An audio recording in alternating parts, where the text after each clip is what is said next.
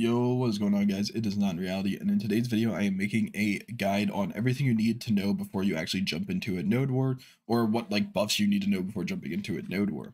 So let's start off with how do we know what we need and where we're at right now.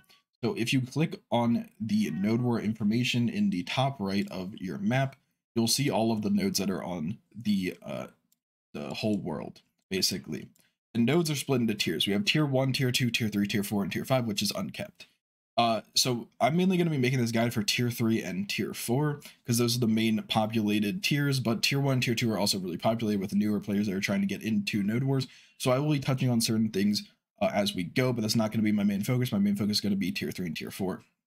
So first, how do we look at what we need? So if you hover over a node, let's say this one right here, we can see this is a tier 3 node, and we can see it's max participants 50, max war heroes 3. That's not really that important, but the main thing we need to know is the stat limits to the right.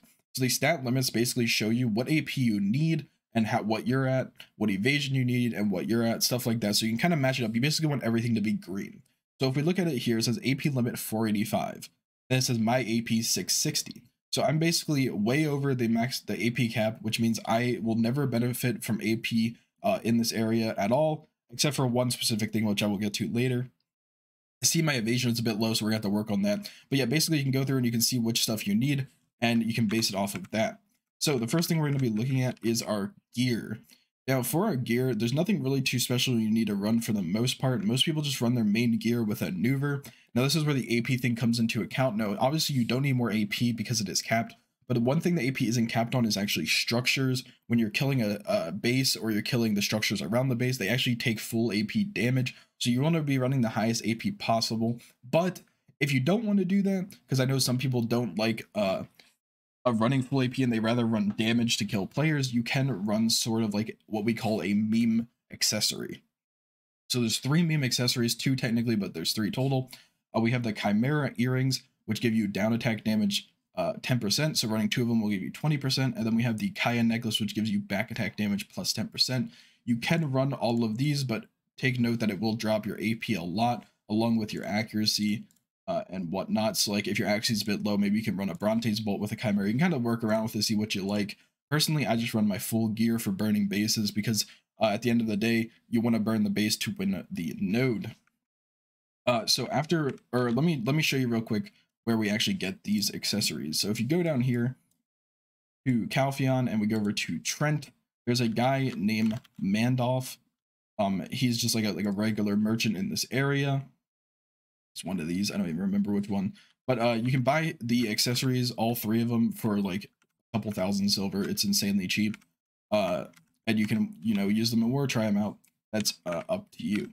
So next up in the actual wearable stuff, we're going to be talking about artifacts and crystals. Now, for the artifacts, there's 3 main artifact sets that I recommend running. So the first one is the max HP artifact. I'd recommend running this one if you're more of a tanky class, like a Zerker or a Valk or something like that. This will just give you extra survivability because max HP is not capped in tier 3 and tier 4. It's only capped in tier 1 and tier 2. And then once we get into actual tier 4, we might want to swap over to Untouchable. This gives you HP, but it also gives you 2% spec evasion, which 2% seems like it's really low, but it actually stacks up quite a bit. If you keep running everything, you can get up to like 40 something spec evasion total, and spec evasion makes you even more tanky than HP. If you are a DPS player, you are going to be probably running something along the lines of Crocodile Tooth with 2 max HP artifacts. And Crocodile Tooth is 2 predation, a strike, and a ground. This will give you down attack damage and crit hit damage. I like running this on Ranger, and I also do sometimes run it on Zerker if I want to do a bit more damage. It is a really nice set to run if you're getting really into Nodewar. Now, if you're in tier 1, tier 2, probably just run full stamina, like this set right here, because everything else is basically capped. You just want more stamina. It's pretty simple. Next up, we have crystals. Now, if you're a more tanky class, you're going to be running an HP stack crystal build. My crystals are a bit different because I do kind of cater to how I play. I'm kind of like more of a bruiser type build when I play Zerker than a HP damage soak. But to do full HP, you're basically just going to take off the Alukas and potentially take off the Corrupteds. That's up to you. And just put on more HP crystals as you see fit to get as much HP as possible. If you're going for more of a DPS build, this is what I use on my Ranger. I got it from a really good Ranger player. It's going to be something around the lines of this. You can change it up based off of obviously what class you're playing, what stuff you might need, but I think this is a good starting line for a Ranger crystal build, and it does really well in war. So now that we have the crystals and the artifacts out of the way, we're going to be talking about what consumables we actually need. So for consumables, we're going to be looking in the auto use area because it makes it a lot easier. So if you have a fairy, I'd recommend, highly recommend you get a fairy to pop all the buffs, because if not, you're going to be sitting there forever popping all of these elixirs. But let's talk about this real quick. So for food buff, you're going to be using a exquisite cron meal. This is the best one to use for PvP. Gives you a bunch of buffs right there that you can see. So next up, droughts. We're not going to be using any droughts. If you're a newer player, you're doing tier 1s, tier 2s, or you're just like not that rich of a player, you can use giant droughts. That is the best alternative if you don't use elixirs. But if you are using elixirs, we're going to be using these elixirs right here. So first up, we have the Carnage for the down attack damage. Second up, we have a back attack damage for 15%. We have Fury for AP. This one's honestly useless unless you're doing uncapped or you're not hitting the caps, but I still wanted to show it. We have the accuracy, also only useful if you're not hitting the caps. Make sure you're a little bit over the caps. If the cap for accuracy is 800 and you're at 810, you still might want to run concentrations just in case you get hit by a debuff. You'll still stay over the cap. We have the Death Elixir, which gives you nullifying damage. We have the Destruction, which gives you special attack. We have HP recovery, really nice. HP recovery is insane. We have Draining, which gives you HP recovery on crit hit. We have crit hit press +3 because we're not using giants. We need those stats to be higher. We have recovery on hit. We have damage reduction from steel defense. Now this one's also one of the ones that you really don't need to run, but you can run it if you're kind of near the caps and you're not sure if you're going to be over it or not. We have crit hit damage from the detection, really nice. And we have perforation, which is another nullifying damage. And then we have max HP, only useful in tier 3 and tier 4. And then we have swiftness, which will give you the +3 move speed. So all of these will be filled to the max while you're in war. Now, the last thing we're going to be running are perfumes. So the base perfume that I recommend everyone at least run, like even if you're a new player and you don't have a lot of silver, run spirit perfumes because they're really cheap. They give you +300 HP and crit hit rate +5. If you are running these, you don't have to run the shocks because you're already getting the +3, but you'll have to sort that out when you're actually doing your elixirs. But this is the base one I'd recommend running, obviously only for tier 3 and tier 4 because it does give you HP. There are a few other perfumes that you can actually run. If you go over to this military supply manager in Heidel at like the bank area, we can actually buy perfumes from them at the bottom for medals. You get the medals during war. So what I like to do, because I don't like spending a ton of money on these because these are really expensive. Like this is 28 mil and you're probably going to burn through about like 40 of them every war or 30 of them every war if the war lasts a while. So you're going to be spending, like 600 mil in elixir or in perfumes. I don't know why they call them elixirs, in perfumes every war if you buy these off the market, if you can even buy them off the market, because a lot of times they're sold out. So what I like doing is I like saving up my medals throughout the week, and then the next week I'll use like maybe 2 wars of perfumes, and then I'll go back to using the spirit perfumes because they're really cheap. So let's go through these real quick.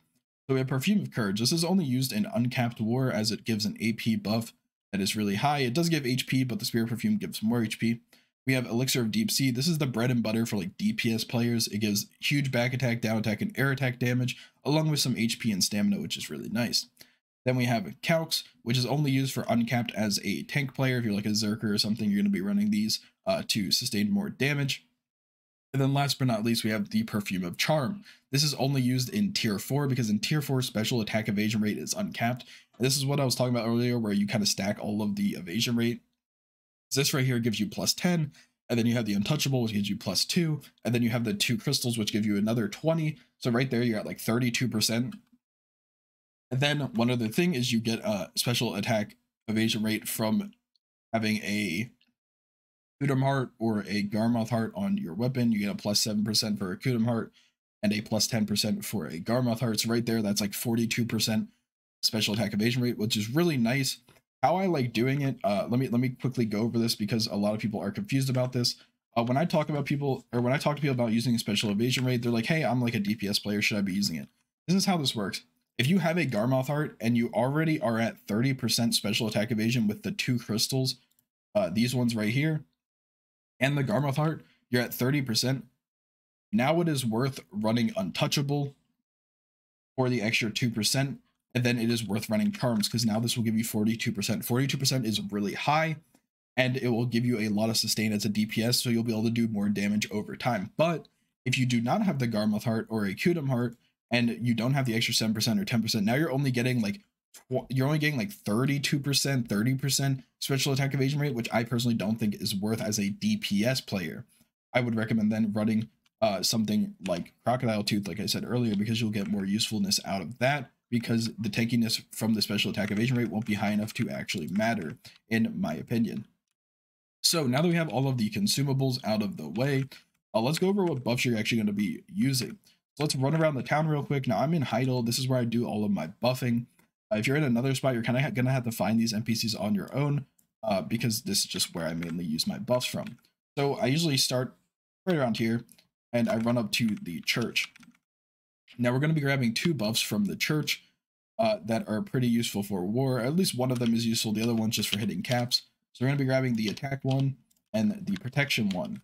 So the attack one will give you +8 AP and +8 accuracy. Only really good for hitting caps. If you already are like way over the caps, you definitely don't need it. But we have also the protection one, which is the one that we're going to be mainly focusing on, because it gives us the +150 HP, which is really nice for every class. You know, even if you're a DPS class that's really squishy, that +150 HP could save you at the end of the day, or let you get off a bit more damage before you die to secure a kill.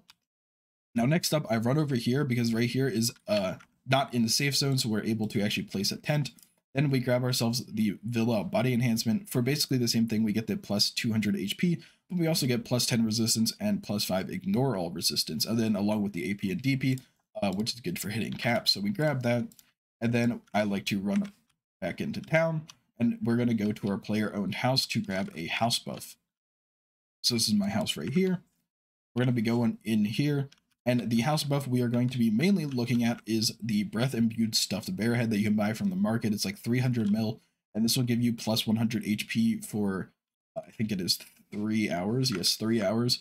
But if you don't need HP, or you're like, you know, I'm not hitting the caps and other stuff, you could run an AP one, although I wouldn't recommend it because they are really expensive and normally sold out. Or you can run an accuracy one, which is the Breath Imbued Stuffed Boar Head. If you're not reaching the accuracy caps, because I know it is a bit hard to reach the accuracy caps, especially if you're using the meme accessories. But other than that, we have one more buff that we're going to grab. Now this last buff, you're only going to be grabbing like 2 minutes before you actually go to your base, or like basically as soon as you're about to go to your base, you want to grab this buff. It's up here near the skill instructor. It is the Carolyn buff. So you talk to Carolyn up here. Carolyn's Kindness, you grab that, and you will get a 30-minute buff that gives you crit hit damage 10% for 30 minutes. So for the first 30 minutes of war, you're going to be doing a lot more damage and getting a lot more kills, which is really nice. And sometimes during a war, if there's like a stagnation period, the shot caller will tell you to go back and get the buff in like plat by plat to do more damage later on in the war. But yeah, I think that's basically it for everything we need to know about wars. There are a few other things that are mainly class dependent, so I'm not really going to touch on them, but we do have like skill add-ons and all that. This stuff is very class dependent. All I'm going to say about it is that don't use flat DP, don't use flat AP, don't use human damage. Make sure you're using down attack, crit hit damage, bleeds, crit hit rate, and attack speed, and then the evasions. Just don't run any flat stuff. It won't benefit you at all. But yeah, I hope the video did help you guys know what you need for war, and if it did, make sure to like, comment, and subscribe, and I'll see you guys in the next one. Peace.